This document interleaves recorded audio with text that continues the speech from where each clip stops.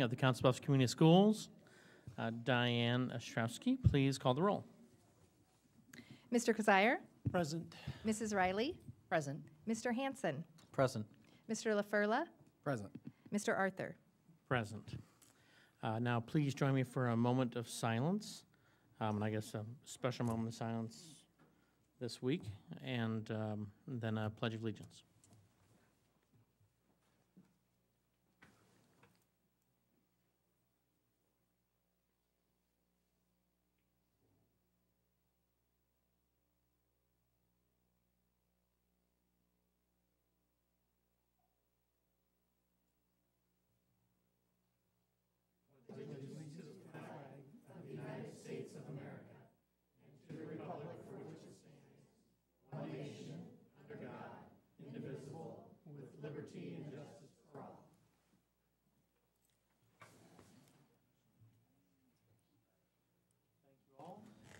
Thank you all. Now we will have the We Are Proud of Our Schools introductions by Dr. Bruckner.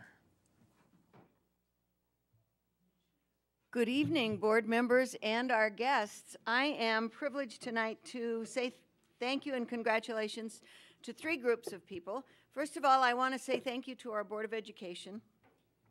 Across the United States this month is Staff Appreciation Week, day, or month, and we have appreciated our staff by giving them some coupons to go do some fun things.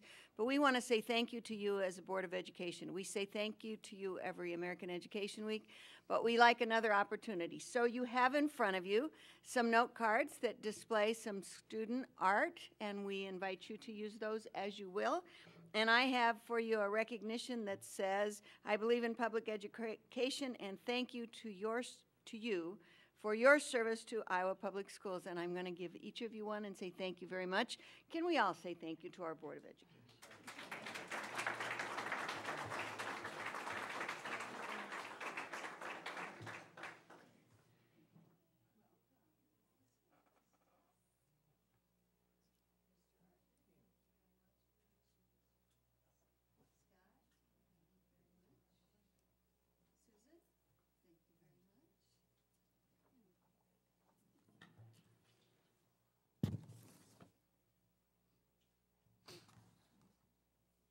And the second group of people I get to introduce are some wonderful employees that we have with us tonight. First of all, let me tell you about Amy Gustafson, who's a second grade teacher at Franklin. Amy, come on down.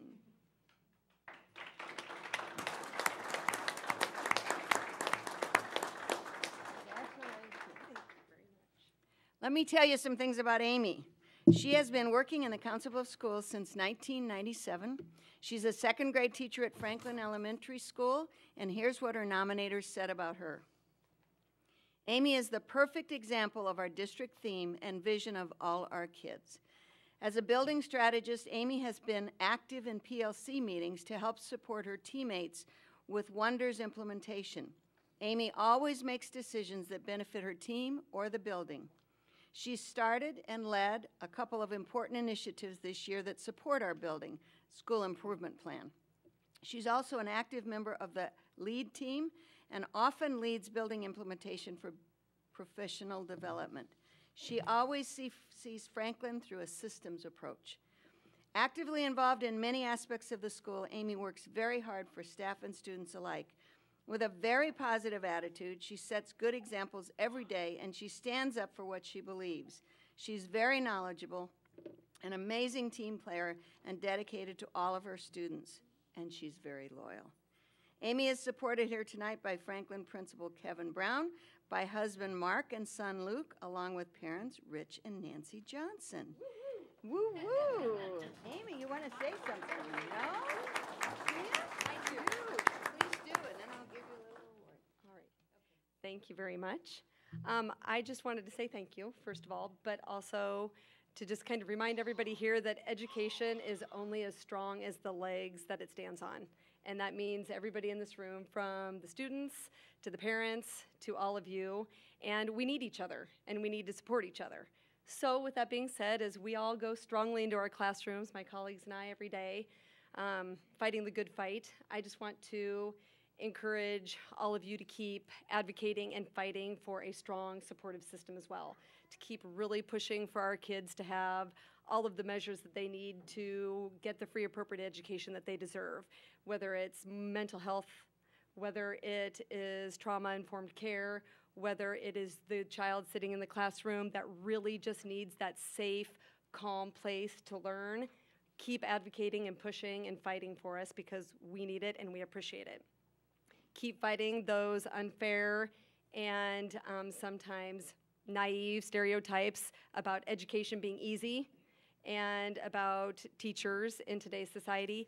Keep advocating for us because your support means a lot. We need it. It means everything when we've had that bad day. So, we need a strong system. We need each other. I thank all of the people that know me and have supported me, parents, students, yes, soon-to-be students, some of them back there, gonna be my family. I really appreciate it. We need each other.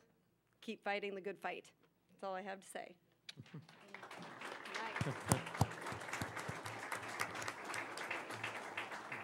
So who knew when I said she stands up for what she believes that she was going to do it? We are so appreciative. Amy, I have for you a trophy that says Licensed Staff Employee of the Month, and we think your gift certificate is probably at the soccer fields. So I will deliver that personally within the next 2 days. So, Amy, congratulations. Thank you very much.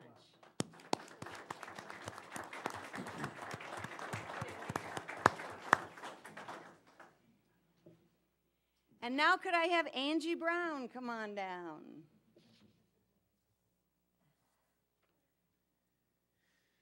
I got the golden opportunity to call this young lady Sunday morning, and out of nowhere, here was me on the phone saying, Angie, paraeducator at Longfellow Elementary School, you are our support staff member of the month. So let me tell you about her. Angie has been working in the Council of Schools for 2 years. She is a preschool paraeducator at Longfellow Elementary School, and here's what her nominators said about her. Angela is a dedicated para. She comes into the classroom with a smile on her face. She's always looking to find something to be productive, and she makes sure the classroom is ready before school starts. She's calm, caring, and the quiet support that everyone needs. She sees many things before others see them, and she treats every situation with mom logic and attitude. With that, she anticipates the needs of children and assists them with their individual challenges. Angie is patient, helpful, and kind, and these characteristics are all reflected in the students with whom she works.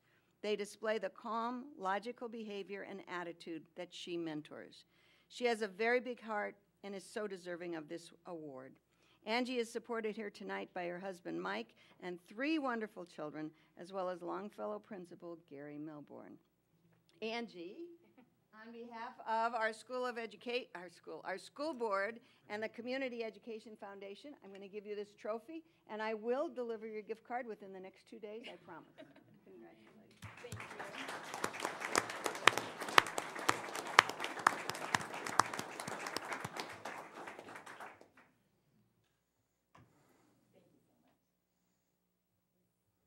You can have that for your school. Congratulations. And the third group of individuals I need to get to introduce to you are students tonight. Let me tell you about our 2017 State of Iowa Scholars. 4 members of the class of 2017 are being honored by Iowa Governor Terry Branstad as part of the 2017 Governor's Scholar Recognition Program. This program recognizes students for consistent academic excellence during their high school careers. From Abraham Lincoln, Jacob Kaufman, and Gage Weber. Jacob and Gage, come up here.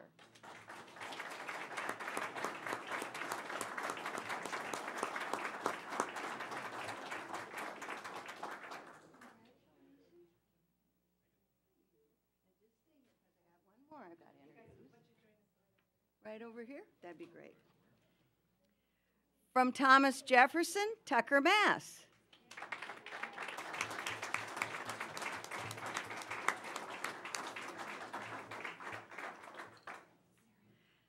Now, let me just tell you that Thomas Jefferson's other scholar, Tiana Latham, is at softball practice tonight. You may recall she was here last meeting to receive recognition as part of National Honor Society volunteer program. We are very fortunate to have 3 young people, such as these 3 gentlemen. Would each of you please introduce your parents or guests who are here, and then tell us where you're going to college and what you're going to do after high school? Should we take pictures? We're going to take pictures first.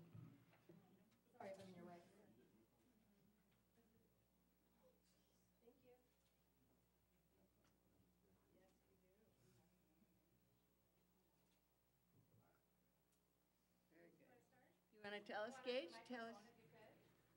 Embarrass those parents. Have all your relatives. You're going to tell us who's here with you and where you're going to go after high school. Okay. Okay. Here with me tonight, I have my dad, Chris Weaver, and my grandfather, Warren Weaver. I'm going to the University of Iowa to study engineering.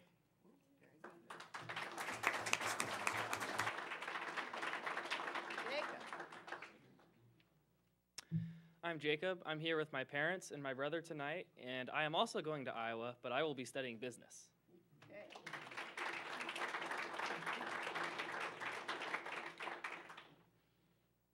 I'm Tucker. I'm with my parents, Pam and Dennis, and I plan on going to the University of Oklahoma in Norman to double major in meteorology and civil engineering. Wow. Thank you very much. Martha, Yes.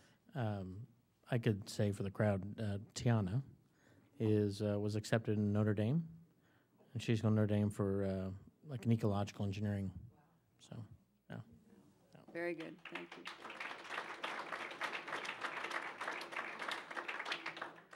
So let me tell you about some other wonderful people that are here tonight. We are pleased to recognize 2 groups of outstanding students for robotics tonight. Council Bluffs certainly has a great reputation in this. They have represented our school district proudly as they have competed at very high levels this year. We are pleased tonight to recognize teams and members for their accomplishments. Would the students with the Woodrow Wilson Middle School team join me at the podium when I call your name? And could I be joined by Coach Denise Hogue, Principal Kim Kazmerchek, and let me have their parents stand when I introduce 7th grader Alicia Arthur. Come on up here. Denise and Kim, come on up. Congratulations. Oh, she doesn't want to. 8th. Kim went to the zoo with teammates. That's okay. 8th grader Chase Koletsky. Good.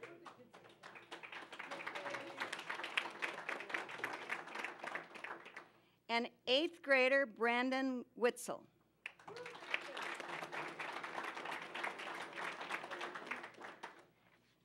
The Wilson Middle School team was our first middle school team to compete at regional and national level. They first competed at the VEX IQ Regional Competition, where they earned the STEM Project of Excellence Award for their research project about companion pets for people with Alzheimer's. This included fundraising to purchase 4 companion pets for the Fox Run Heritage Assisted Living Community. Then, they worked very hard to earn funds to support a trip to the invitation-only VEX IQ Robotics Worlds in Kentucky in April. Coach Denise Hogue shared that the team logged more than 250 practice hours. Let's take a moment to thank their parents, coaches, and school administration for tremendous support.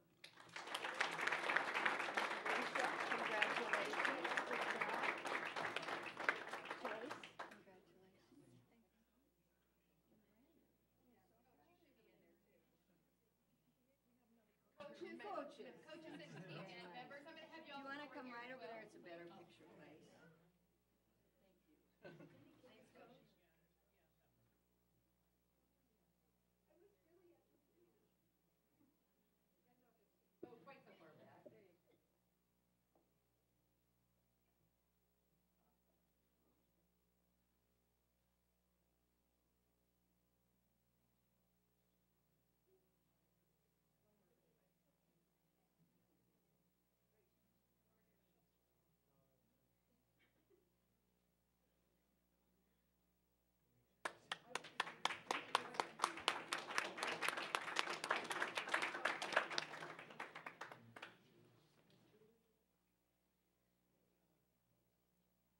And now let me recognize the members of the team from Abraham Lincoln High School, the Cinderella team.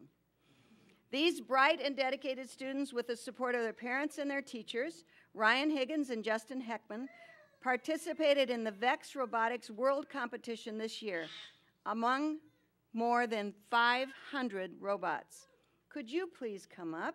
Kay Ann Bryant, who was also part of last year's team, Brendan Gear, who was also part of last year's team, Tyler Myers, and Dale Feinhold.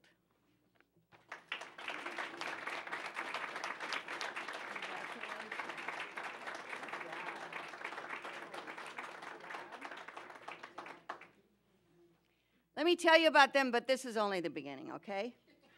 According to Mr. Heckman, the Lynx Robotics program has experienced 4 years of incredible success, but what happened on April 22nd eclipsed all of that.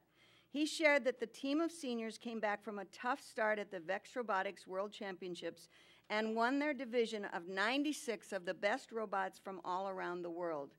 There were 6 other divisions, and they then played them with their alliance partners from China in a large arena in a round-robin tournament. While they didn't win the whole thing, they came incredibly close to being world champions. And the tournament was covered by CBS for a feature to air on June 11th at 1 p.m. In addition, Mr. Heckman has been coordinating with a producer from CBS for the crew to come to AL later this week or next week to interview and film the team for another CBS sports program. So you can tell how proud we are of these students and their coaches and their families for their support. Congratulations.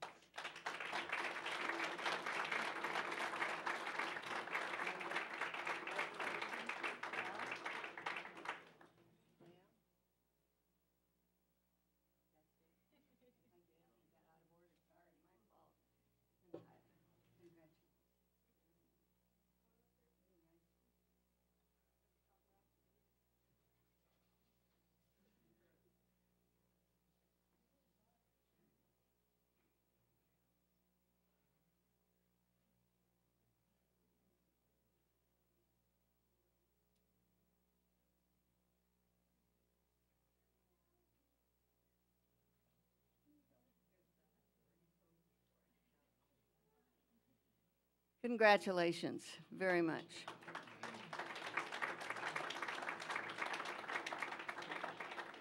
I had the opportunity to have our new incoming superintendent at Abraham Lincoln on the day of this competition, and nobody in the robotics room cared that we were there because they were all watching play-by-play. They were very disappointed because of an early loss, but they went on to win. So wonderful, wonderful team. Thank you for letting us recognize them.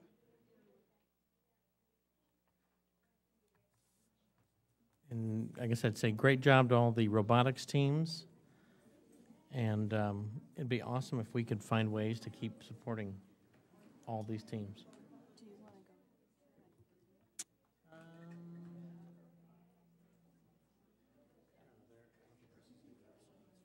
Okay. Now we have approval of our agenda. Is there a motion? I move approval of the agenda as presented. Excellent. Thank you, Scott. Is there a second? Second. Any changes? Any discussion? All in favor, say aye. Aye. All opposed, same sign. The agenda is carried. Wow. Just clears out fast. Okay, now we have approval of our minutes for the regular meeting of April 25th. Is there a motion? I move that the minutes of the regular meeting of April 25th, 2017 be approved as presented. Thanks, Susan. Is there a second? Second. Second. Thank you, Dave. Is there any discussion on these or any changes anyone sees? No? All right. All in favor, say aye. Aye. All opposed, same sign. And the approval of the minutes is carried. And now we come to the public participation portion of the meeting, although the public's all left. But this is an opportunity for anyone to come up and speak. Okay, and now we will jump into the superintendent's report. Dr. Bruckner. Thank you very much, Mr. Arthur. We have two reports today that really relate to student achievement. First of all, we have a report on a pilot that we are hoping will be available for the 2017-18 school year, and that relates to transitional kindergarten. And Julie Smith is going to lead that conversation, and I see she has her principal with her, Mr. Milborn.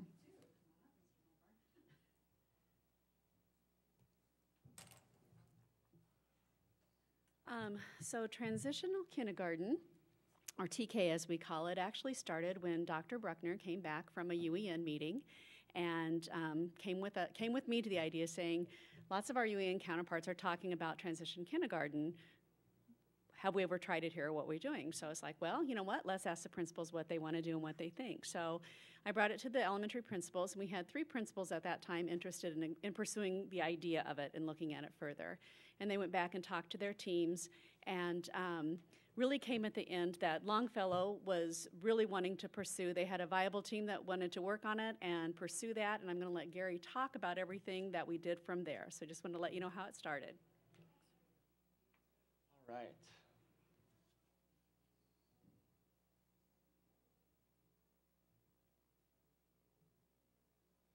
So I'm going to walk you through how we articulated our why, what the TK or Transitional Kindergarten Program is, how we created it, and then some next steps. So we really started with why should a TK program exist at Longfellow. And you can see there, we decided that it should really be an experience or a program that promotes self-confidence and independence in our children while serving as a bridge between preschool and kindergarten. We have many students that come to us with very late birthdays. They just barely make that kindergarten cutoff, and their parents come to us, and even our teachers come to us sometimes and say, boy, I don't know if our kids are ready for kindergarten. Their social emotional needs are just not quite with their peers. So that was one of the, really one of the main reasons we were looking at this. Another one is we see at the beginning of the year, we're asking these kids who, they've never been in a preschool program.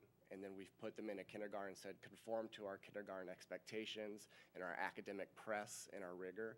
And sometimes those kids just need more time to learn how to share, how to cooperate in a group, how to line up, how to hold their lunch tray. And so there's many experiences there where maybe kids aren't quite ready. In many of the communities around the metro area do offer a program like this, so we wanted to go back and see, could we do something at Longfellow? So what is it? What could it look like at Longfellow? And I say, what could it look like? Because we're not sure yet if we will be implementing it next year because we need to fill the program with enough kids. So we're still in the recruitment process. But if we were able to fill the program, this is what it would look like. It would be an intentional 2-year program. And in year 1, it would be a large focus on the social emotional skills of those students. And then it would be a focus on emergent literacy skills. So we would really take the kindergarten curriculum that's required by the state, that's stated in the Common Core, and really just slow it down. So instead of moving boom, boom, boom throughout the year, we would spread out those benchmarks, those expectations, and give kids much longer to master those skills. After year 1, we would transition kids back into kindergarten as we know it, and they would get the Common Core, and the primary focus would be growing and mastering all those curriculum areas. The big idea here, after looking at some FAST data, after looking at many different behavioral points, would be, can we have kids really ready to read and succeed in 1st grade after a 2-year program? And we were very confident that we could do that. The program would actually look like just one teacher, paraprofessional, and then we were trying to keep the class size at 10 to 15 kids. Would you see the teacher following those students then between year 1 and year 2? Good question. And that's a good transition into our how. We discussed that as a team, and we had quite a bit of discussion about that. So that concept of looping with those kids was definitely presented. At that time, our team decided that we would rather not loop, and so we will disperse those kids back in with the 3 other teachers. And probably the decision-making, the thought behind that was we kind of foresee this to be a pretty intense endeavor, because you're going to be working with kids with a lot of the social emotional, they need a lot of growth in those areas, so it's going to be pretty intensive, and so following those kids every year might not make as much sense. So Sure. yep. And so that gets us back to the how. I really took this to our team and said, is this something we want to do? Because it entails one teacher taking a group of kids for transitional kindergarten, and the rest of the team having a little bit of a larger class size, and them agreeing, yes, we'll take a larger class size because you're taking this group of kids with targeted instruction. And so you can't do that with one person on board. You can't do that with 2 people on board. We had to have all 4 people on board to agree to that concept. After we agreed to that, we determined some criteria. We looked at other programs around the state and said, how are we going to figure out how kids fit in this program? How are we going to help parents decide and make this decision? So we looked at some screeners, we looked at some preschool data, we looked at many different kind of tools out there, and we created a screener that parents can fill out, and it gives them a score, and the scores basically said, if your child falls in this range, consider TK. If your child falls in this range, TK would be a really good idea, and if your child falls in this range, kindergarten's probably the best fit. So that doesn't make or break the decision, but it's a tool to help parents and to help us open the conversation with them and maybe guide them when they're coming to us and saying, I'm not sure, should they go to kindergarten? I don't know if they're ready. So the last piece would be recruitment. We talked about that at Kindergarten Roundup. So we presented the idea at Kindergarten Roundup. We had 41 students enroll at Kindergarten Roundup. So we had 5 or 6 parents inquire about transitional kindergarten. Right now we have 3 students on board for it. So the next phase is to get out there and kind of promote it and recruit it. We do something at Longfellow called a sneak peek, and our teachers come in one day in the summer, and the parents sign up at Kindergarten Roundup, and they get to spend 30 minutes to 45 minutes with the kindergarten teacher, and they play games, and while they're playing games, we talk to the parents about the academics. And through that process, we believe we might be able to identify some more kids that could potentially fit in the program. And then we typically have anywhere from 80 to 85 kindergartners at Longfellow.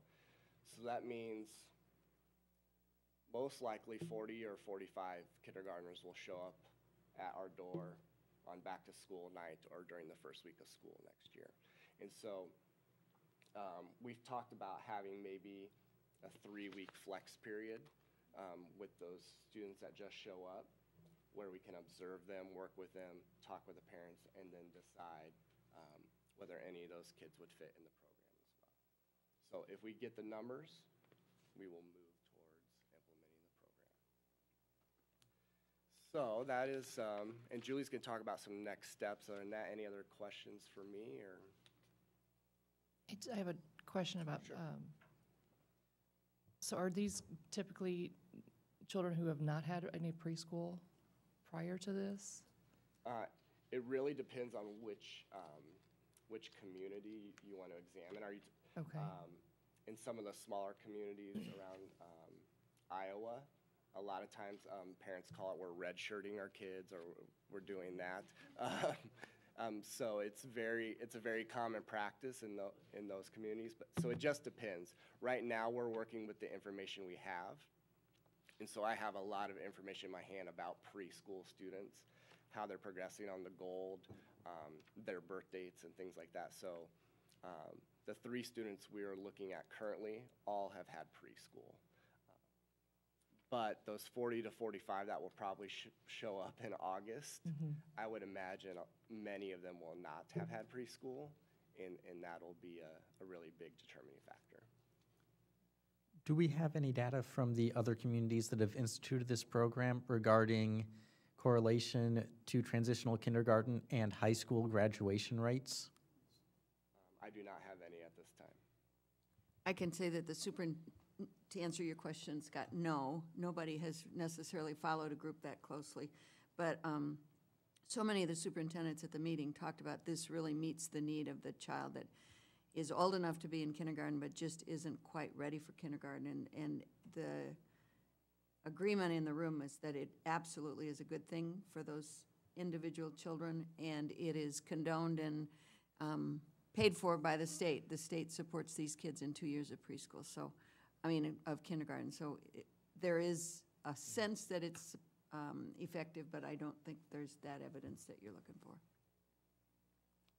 We should track it if we implement it. How is the feedback from parents on a 2-year kindergarten program? And I assume that parents that are coming in and enrolling the 40 students that might enroll later on in the summer, do you anticipate that parents may be less likely to participate in the program, or? I don't know if I have enough information really to answer that.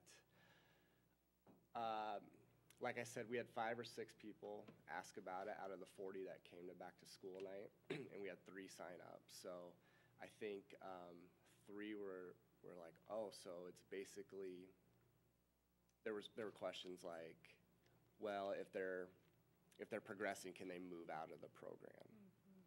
And there were questions like, so does that mean they were doing the math in their head, does that mean they graduate when they're this age?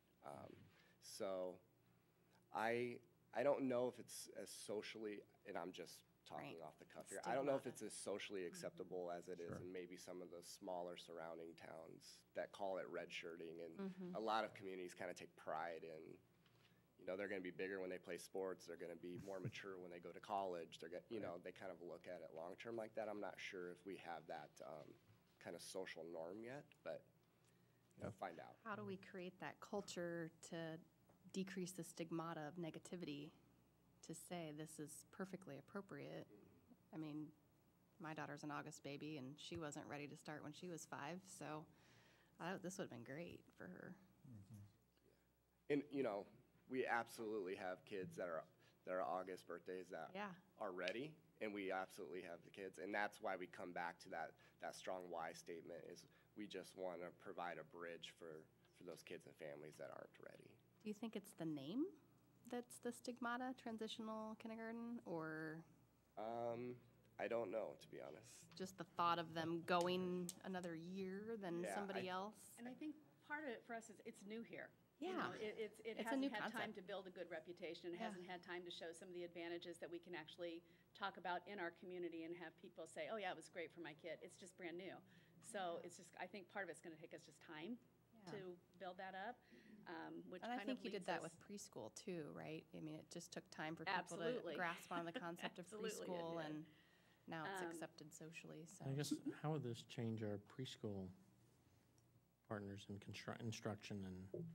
It wouldn't really change anything with preschool other than maybe when we look at some identification for kids who might be good candidates for TK, because in transition kindergarten, you have to meet the age eligibility for kindergarten, and once you do that, you're no longer eligible for preschool. So this really fills that spot, even with some of our preschoolers that they thought, oh, boy, if we would have had just one more year of preschool, and so this is, as Gary mentioned, that bridge between the two, not only for kids who haven't had preschool, but also maybe kids who struggled in preschool and might need that extra year. Yeah. So our next steps. I just had Oh, I'm sorry. One last question. The 3 students who have signed up, did the parents use the screening tool to help in that decision to sign those students up for the did. TK? Yes. Good, Yep, good. they did. So all 6 that inquired used the screening tool, and then the 3 made the decision based on that in a conversation with me and the teachers. Sure. So Good. I guess, do have a question. If we were unable to get the other students to the necessary, what supports will we try to provide these students who we feel need this additional instruction then in a regular classroom or a regular time frame? Yeah, I mean, we're going to have to go back to our traditional model of 4 teachers really differentiating their classrooms and differentiating supports for these kids versus 1 teacher differentiating a whole program. So It'd be the same model of support that we're Right. using right now. Just, yeah. So you could see the give and take though with the team of, yeah, I'll have a little bit a larger class size because my range of differentiation won't be as great because these students will be in a program that's needed. Will the TK teacher then have need additional professional development to help support those students that need that additional care and help? Absolutely. I think that's a great question. We have a very skilled teacher with a very strong early childhood background. So we believe that we can hit the ground running per se, but she will definitely need some support, some professional development around some certain areas. Sure. So, and Julie and I have been talking about how we will provide that.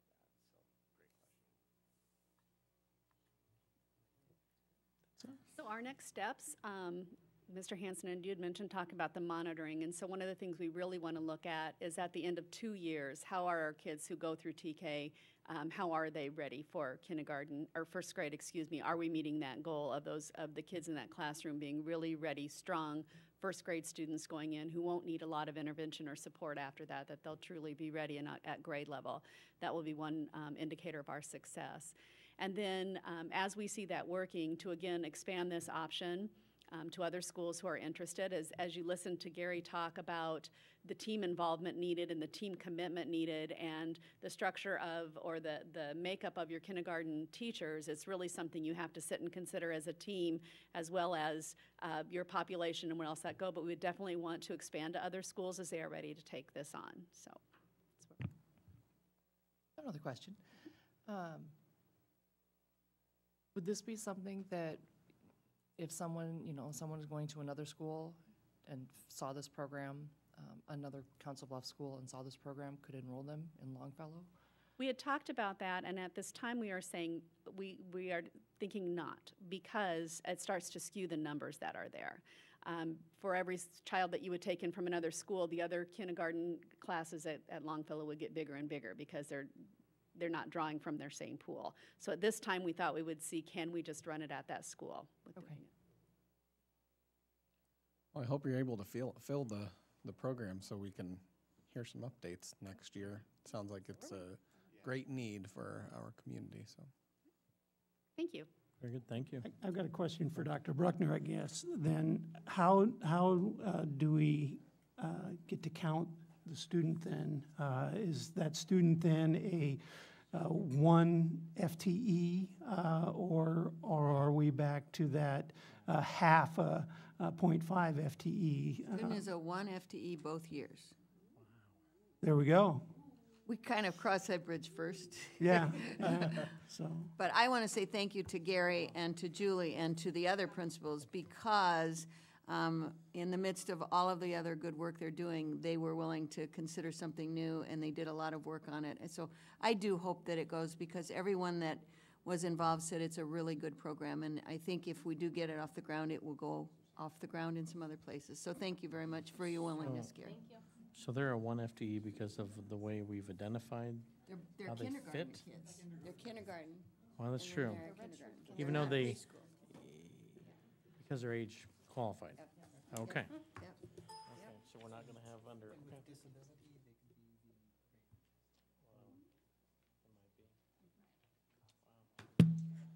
decided that would not sell if we were telling you, Half and "Yeah, we're halves. gonna get half and half for it." Yeah. Dr. Vorthman, welcome. Good evening. Good evening. It's my privilege tonight to share with you some information about some updates to our personal health and wellness curriculum. And tonight I would like to share with you, in addition to the information I prepared for you in your board packet, more specifically, would like to visit with you about the purpose behind the work that was recently completed, the process that was used to complete that work, and then the products that were completed as a result of the team's effort. So first of all, I want to start with the why, the purpose behind why we undertook the endeavor to update the personal health and wellness curriculum. And this actually encompassed an update to both physical education, science, and health at different grade levels. And one of the reasons we did that was to continue our work on curriculum updates. As you well know, we had a curriculum management audit a couple of years ago, and one of the deficiencies that they noticed and that we were forthright in letting them know about is that we had not done an adequate job of preparing for a comprehensive health curriculum. That was one of the things that we wanted to tackle. We also want to continue to meet the requirements of state code related to personal health and wellness. And even more importantly than that, we believe it's important to provide students with accurate, fact-based, and age-appropriate information related to personal health and wellness so that kids can make good, informed decisions and make good, healthy choices in their lives as students and as adults. And then lastly, we wanted to address some of the data that we shared with you in your board packet about issues that we're facing in childhood, whether it's obesity or decisions that students are making once they leave school. So the process we used for this was similar to the traditional curriculum revision process that we've used in the past. But what was nice about this is we could not have done this work without the extraordinary leadership of our teacher leaders. And so I want to introduce to you tonight three individuals who led this effort, starting way back in September. Karen McVeigh, who is our science curriculum specialist in K-12, Brant Anderson, who leads physical education in K through 12, and then Heidi Clement, who you heard from a couple of months ago, who is our teen pregnancy coordinator. And through the integrated action of these three individuals, along with individual teacher teams all the way from grades K through 12, they developed a comprehensive personal health and wellness curriculum that was included in your board packet. The other thing I want to note about the process that we use is that all of our curriculum materials are standards-based. Just like if we were rewriting an English language arts curriculum or a math curriculum, we would look to the national standards and try to identify what we believe are the most important things that kids need to master based on the research and the expertise of our teachers. The product that they produced I'm very proud of. It was included in your board packet, but I just want to give you the highlights of some of the topics that will be covered as students progress K through 12. Students will start in kindergarten. They'll focus on physical activity, individual and family health, and community and social health. In first grade, they'll have access to personal health, drugs, alcohol, and tobacco abuse, and nutrition. And in second grade, mental and emotional health, anatomy, and injury prevention and safety. Then you will see these themes start to spiral back for students. In third grade, students will be, again, exposed to information about physical activity, individual, family, and social, community, and social health. Fourth grade, anatomy, mental and emotional health, injury prevention and safety. And then in fifth grade, nutrition, personal health and reproduction, drugs, alcohol, and tobacco abuse. 6th, 7th, and 8th grade are complete rewrites where we included a robust personal health component into physical education. And they will focus at 6th grade on physical activity, the importance of individual and family health, community and social health.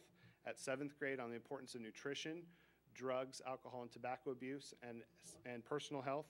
And at 8th grade, conflict resolution, mental and emotional health, and injury and prevention and safety. The personal health at 9th grade will be a trimester-long class that will take the place of Intro to PE.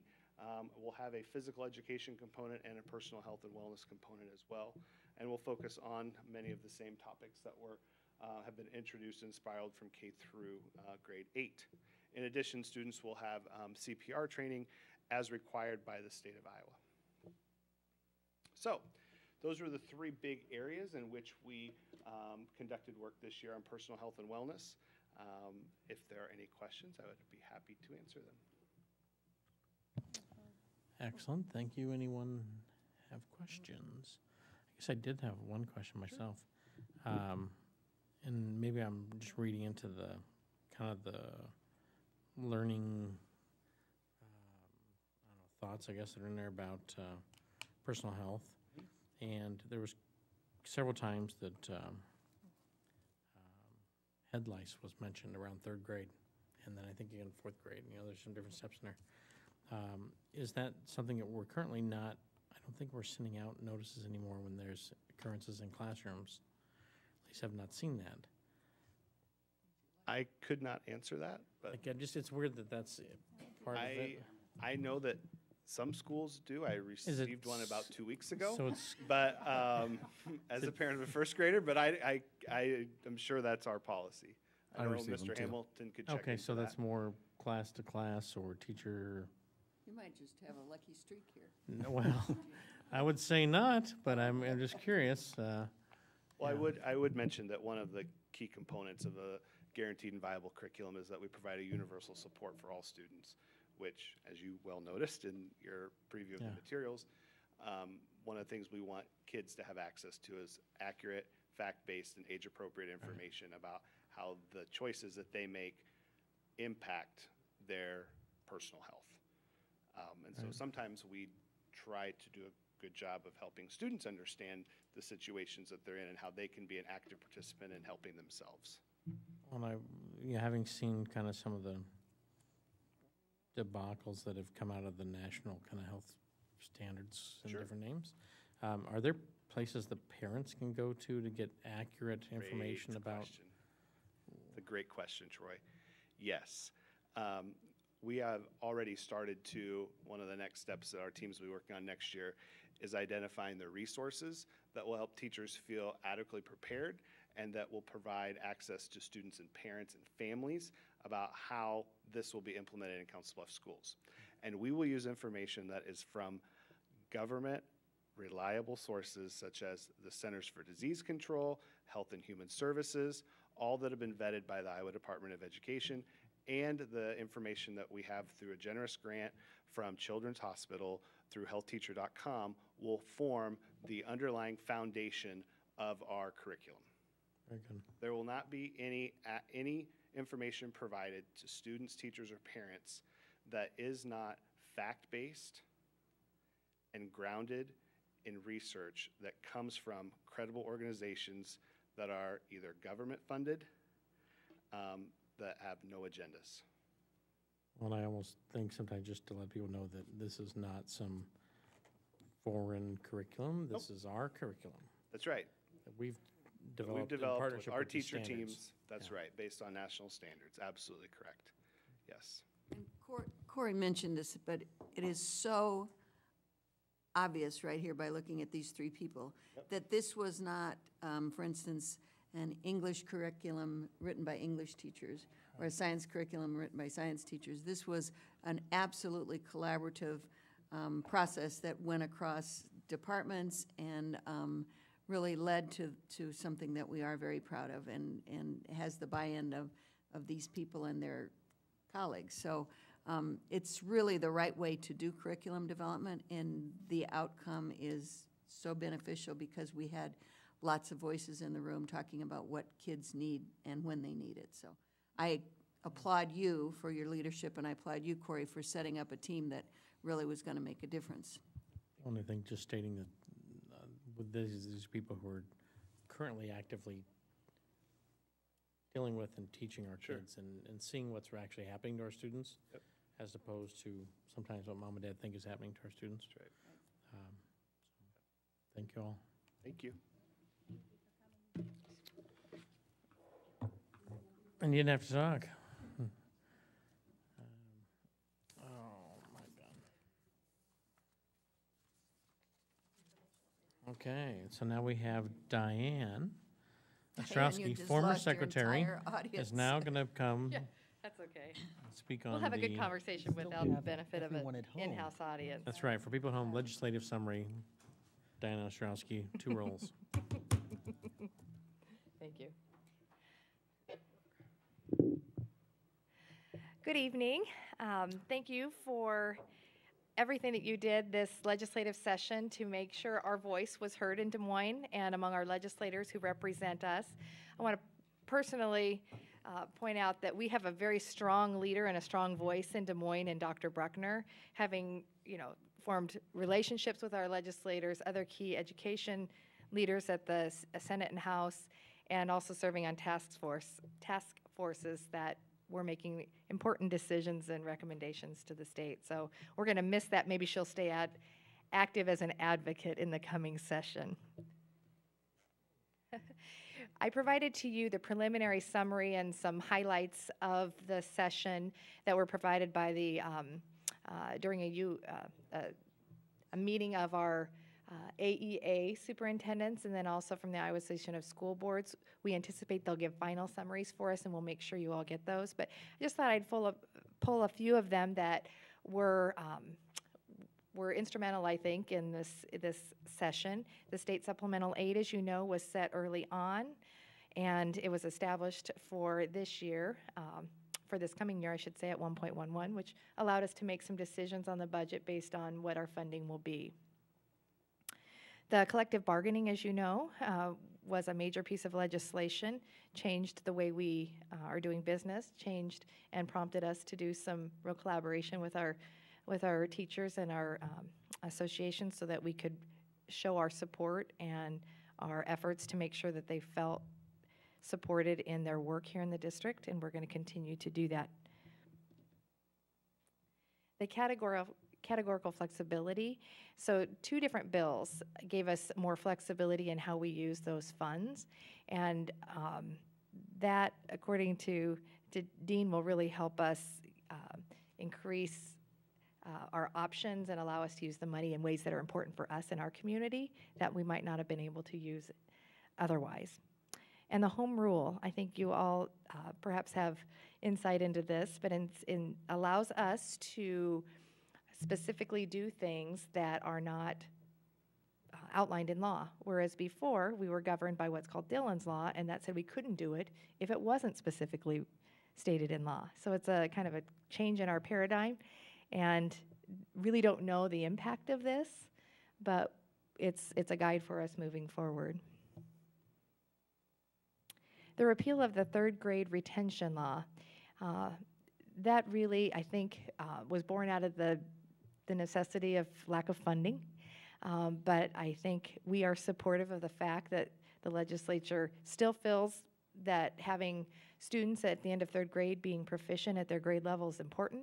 We certainly believe that and strive toward that, but that holding children back or requiring them to do a summer learning experience was costly and potentially harmful, especially for a student who to be held back. So I think there's some positive of this. It shows that they're willing, as a governing body, to change the way they feel about something or change the approach to something that's important, but maybe that wasn't the right way to go about it.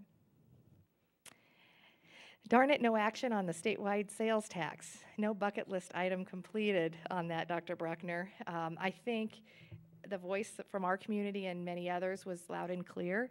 I appreciated the fact that the Iowa Association of School Boards created videos about 3 different communities who've used it very effectively. I think everyone in our community agrees that. Our legislators support that, but it just didn't have the legs this year. We're not going to drop it, I don't think. At least I wouldn't anticipate that you would as a board, as a good strategy. Statewide assessment, it took us back a few steps, but it did, it at least allows a new kind of pathway for the Iowa Department of Education to take a look and find a new assessment tool. At least it helped us to know what our assessment tool was going to be for the coming year, instead of being kind of in waiting. Our next steps, obviously, having voices at the State House that are not superintendents and even school board members, those of parents and other community members who are impacted by a very well-supported education system. Having their voices at the State House is really, really important. So I think we'll continue to set a goal to recruit as many who are interested as possible, make sure we inform them, kind of empower them to be voices that, on important education issues. Continue to strive to do that.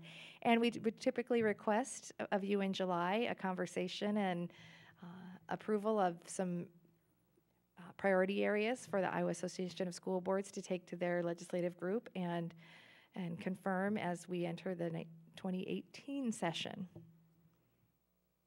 What kind of conversation would you like to have this evening, or what questions might I try to answer with Dr. Bruckner's support? I guess I do have a question on this home rule issue. So this limited ability to make decisions where not expressly prohibited. Is that something the UEN is going to be leading, kind of maybe where that might benefit districts, or who's going to be, are districts just going to kind of flounder into gray areas? Oh, nobody's going to What's going to happen, I guess? The conversation that I heard, which was really interesting, is that, and I don't know that anybody's put any wording to this yet, but that there are times that the Department of Education hands out guidance. And we assume we're supposed to follow the guidance. And with home rule, we can decide not to follow the guidance if we think we don't need to follow the guidance. Now, there's certain rules we have to follow. We have to follow statute, et cetera. But that was one of the ways. So if we wanted to do some sort of an alternate organization of how we do some planning, or we present some curriculum, or we organize school groups, we could do that. The one that comes to mind easiest, the biggest fight was in Waterloo, where You say about they 8 wanted years to have ago. uniforms, Yeah. and they were told they couldn't have uniforms because it wasn't in Dillon's rule, and they objected to that and got permission to do uniforms. But now we wouldn't have to have a court case or get permission. So I think, I hope the word isn't flounder, but I'm certain that school districts will find more and more ways to help us use this to get to where we need to be. At the same time, and Diane didn't include it up there, but we are somewhat concerned about a push next year for ESAs, educational savings accounts, because the schools that would benefit from educational savings accounts do not have to follow the same rules in a whole bunch of areas. And so if we can use some creative planning to help our students succeed, it doesn't level the playing field at all, but it gives us some ability to start thinking creatively. And I'm guessing the longer that that's there, the more creative school districts will become. So do you think is there moves afoot to say, okay, as long as we're following law and meeting core instruction requirements, let's be kind of liberal and almost in what we're trying to do to try to service our community the best way we can? I think that's where it will lead. I don't know that there's moves out there yet. People talked about home rule and Dillon's rule for a long time as though it was something that would never change, and under the previous legislative makeup, it had no chance of changing, and this time it changed. So I think the jury's going to be out on how we use it. Hopefully, we will be smart enough to use it to help us do good things for kids. So if it's not expressly stated in code, guidance from the Department of Ed is a suggestion? It's guidance. Mhm.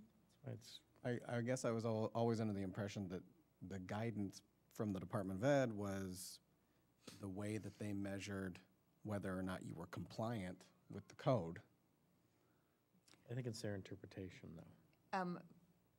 We were kind of told that the Department of Education was not in favor of this, so I think it's... That makes sense. Yeah. We can't violently break rules, but we can now, and I think we will learn more and more ways to be creative. Not, pushback is one way of saying it, but be creative in how we do some things without being fearful that somebody's going to come down and tell you that you did it wrong. So an analogy would be, now we can be the teacher that holds class outside instead of in the classroom on the sunny day. That might be true, yeah. Yeah. So, school districts and school boards can certainly make rules through policy and regulation. So it's definitely not a free-for-all, but I think, you know, it's early. The session just closed. There's some good things that happen, there's some bad things that happen, but interestingly enough, on the good news side, there was some legislation that said all school districts have to have some sort of courses, K-12 related to computer science. We think we're far ahead of that, but that's okay. It wouldn't have been the top thing I would have thought about pushing this year if I were asked. By the way, I was asked, and I said that's not the first thing I'd push.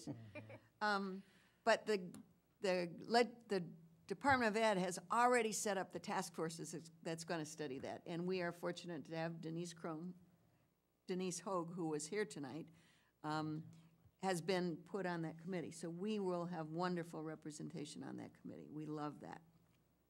I almost said, but don't worry about it, because in 2 years, the legislature may totally throw out what you've worked on for months and months, but maybe that won't be true. So, it's easier for the Department of Ed to do things like set up a study committee than to figure out exactly how home rule is going to look. So it'll be very, very interesting to watch and to live through. And then, actually, a question on the third grade. How does this impact what we were going to do to try to make sure our kids are proficient where they should be? 'Cause it's not the wrong thing to do. No, we have the gift of Iowa West Foundation, which very few other districts have anything like that. And Iowa West Foundation has supported our summer programming long before the state started in with their rule on third grade retention. We argued, as did most educators, argued against the idea of retention. We did never, ever argue against the idea that kids should read by third grade.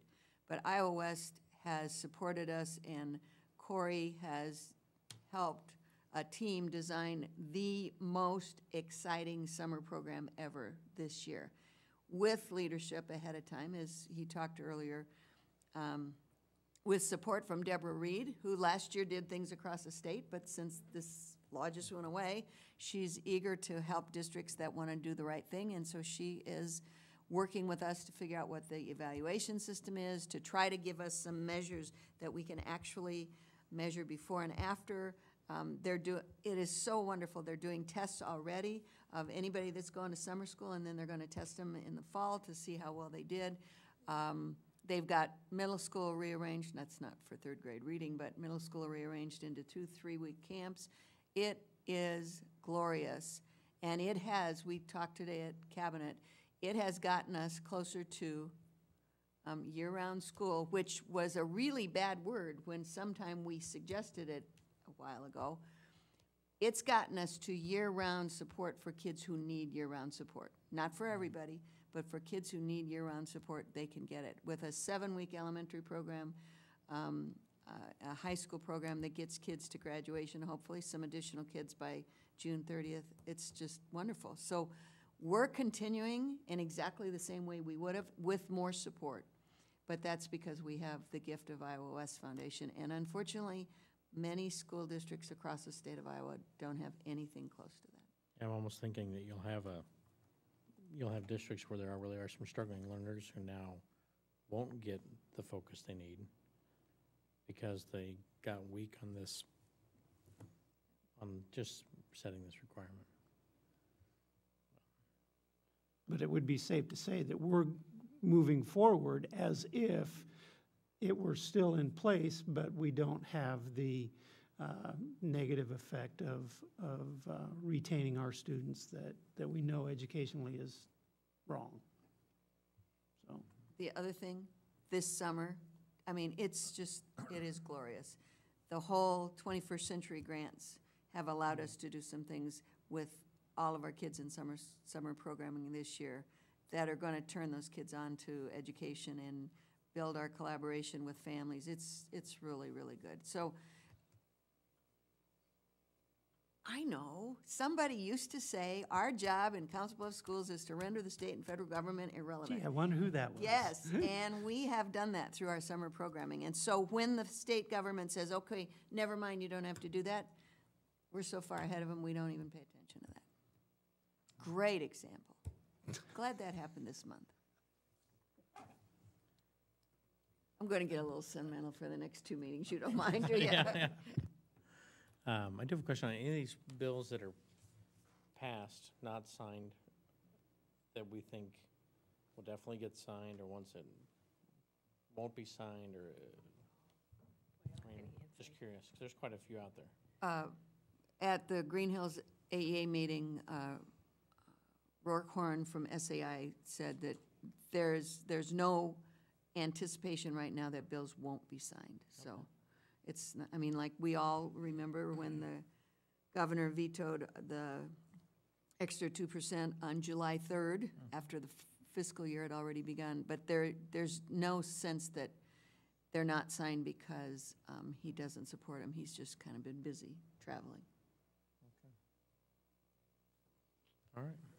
What are the main reasons why the SAVE bill didn't pass? I mean, what's the... Two things, I think. First of all, it didn't, for what we discussed at the superintendent's meeting, is it's still, while we need it right now, because it's 12 years out, while we need it right now, legislators see it as 12 years out. Oh, you know, we'll get to it. We'll get to it. But in the meantime, we can't do the bonding that we need to do. But for them, 12 years out seems like forever. The other thing that I suspect, for all sorts of very legitimate reasons, is that the governor and his staff are miffed that nobody jumped on the combined water quality SAVE bill. And so I was in a room twice when the lieutenant governor was asked twice if there was any support from the governor's office for passing SAVE, extending SAVE, and the answer was, we proposed an extension last year that did not get support, and we don't have a proposal this year.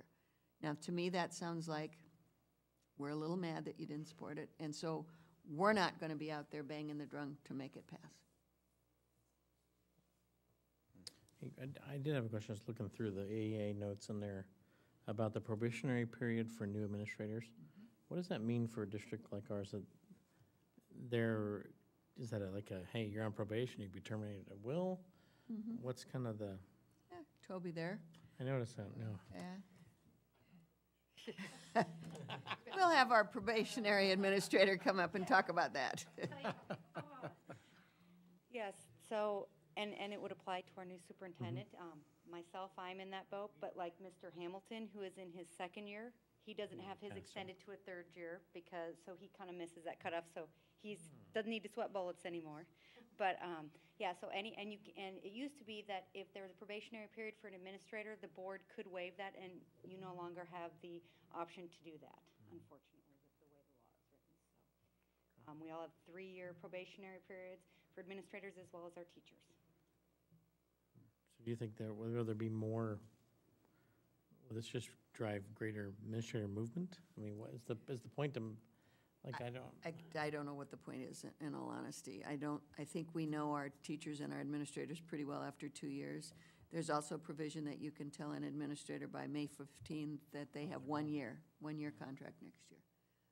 None of that is necessarily helpful. Maybe that is the administrative side of cutting collective bargaining. I mean, maybe that's where, I don't know. I didn't understand some of the changes to the rules to collective bargaining either, but. There's a little bit of thought process. potentially that if you have an administrator that maybe isn't your strongest administrator, but you don't want to maybe go through the whole termination process, but if you tell them, for example, that they have a year left, it's more of like we would coach out somebody else, kind of an option to do that for an administrator.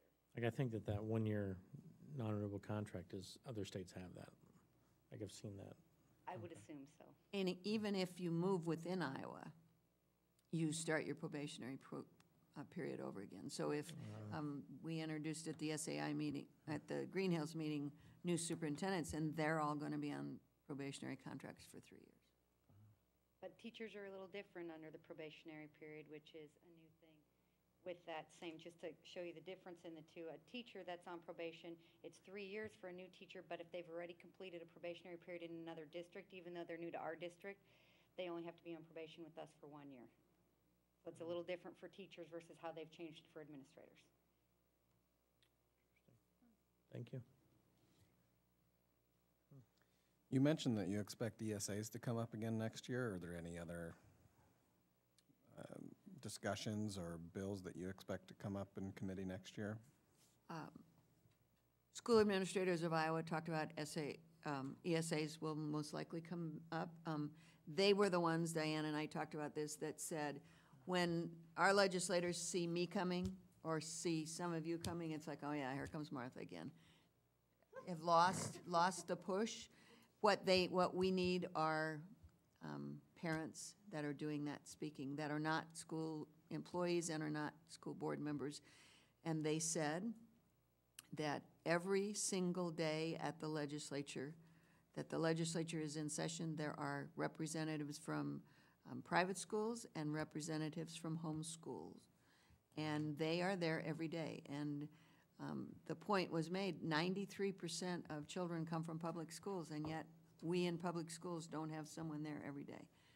And that our voices, we all get excited when the bill's coming up, but in the meantime, other people have been there the whole time. They believe that one of the first things that we should do next year is push for SAVE. I mean, maybe as we get closer to that 2029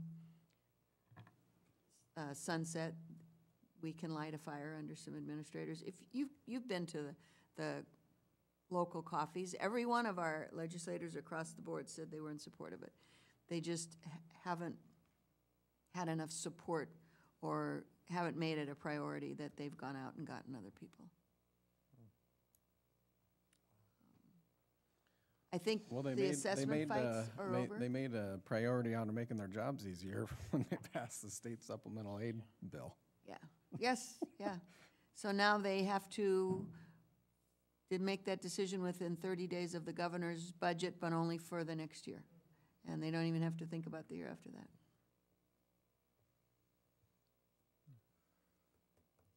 We're going to make lemonade. All right, thank you, Diane. You're welcome. It's a bad lemonade. And now, for everyone at home, we come to the resolution portion of the meeting. And our first resolution is approval of new job descriptions. Is there a motion? I move to approve the newly created job description for the coordinator of, that's it. For the coordinator of preschool programming and for student and family advocate as presented. Thank you, Dave. Is there a second? Second. Susan, is there any discussion on these new job descriptions? All right, Diane, please call the roll. Sure. Mr. Kozire? Yes. Mrs. Riley? Yes. Mr. LaFurla? Yes. Dr. Ogres? Yes. Mr. Hanson? Yes. Mr. Arthur? Yes, and the motion is carried. Now we have approval of a revised job description. Is there a motion? I move to approve the revision of to the library and media clerk job description as presented. Thank you. Is there a second? Second. Thank you, Chris. Is there any discussion on this? I know early on we received some interesting commentary on this library and media clerk. This is the clerk position, which is a little different than that original Just thing. that whole media thing was interesting. All right, there's no discussion. Diane?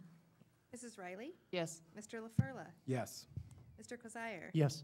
Mr. Hanson? Yes. Dr. Ogres? Yes. Mr. Arthur? Yes. And the motion is carried. And now we have up for us a resolution to approve Polk County Technological Cooperative, or Technology Cooperative for the 17-18 school year. Is there a motion? I'll move to approve the 28E Polk County Technology Cooperative Agreement with Area Education 11 for software support services and direct the board president to sign said contract for the 2017-18 school year. Thank you. Is there a second? Second. Excellent. Is there any discussion on this? Nice to know we're saving money. This is an ongoing contract with a new name, but this was our work with an AEA to help us with SunGuard and other systems. Excellent. There's no discussion. Diane? Mr. LaFurla? Yes. Mr. Kozire? Yes. Dr. Ogres? Yes. Mrs. Riley? Yes. Mr. Hanson? Yes. Mr. Arthur? Yes, and the motion is carried. And now we have approval of policy reviews. Our first reading of the following policies. 510, use of electronic surveillance and security equipment for students. 601, school day. 606, physical education exception. 617, internet appropriate student use.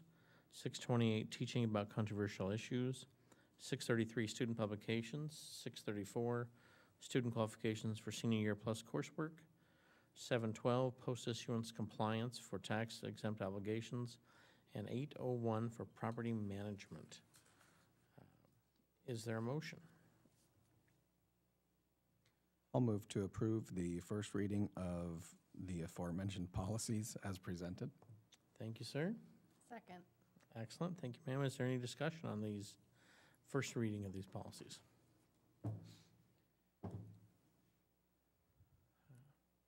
I did think the property management one was interesting. And should it even be titled that way? Since we took out property management out of it.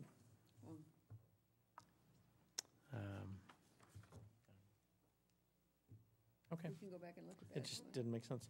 There was, one of them I know had some things we could change on wording if we wanted to, like it was,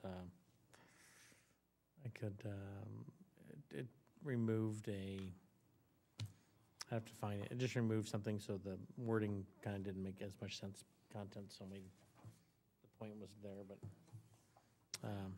okay, I'll try to find it. Right, well, actually, I believe it's in the property management. As I'm looking at this, the district will maintain a record of all real and personal property of the district. So I'm thinking that That may have been. we wanted to remove the word "for" as well because we removed the 3 words before that. To read, the district will maintain a record of all real and personal property of the district. And remove the word "to." And remove the word "to" and facilitate efficient and effective use of these assets. Okay. If there's no other change or discussion, Diane, please call the roll. Yes. Dr. Ogres? Yes. Mr. Kozire? Yes. Mr. Hanson? Yes. Mrs. Riley? Yes. Mr. Arthur? Yes, and the motion to approve the first reading of the policies is passed. Now we come to our consent agenda, which includes personnel action and claims and accounts. Is there a motion? I move approval of the consent agenda. Thank you, Scott. Is there a second? Second. Excellent. There's no discussion. Diane, please call the roll. Mr. Hanson? Yes. Mrs. Riley? Yes. Dr. Ogres? Yes. Mr. Kozire? Yes. Mr. LaFurla? Yes. Mr. Arthur? Yes, and the motion is carried. And with that, we are adjourned.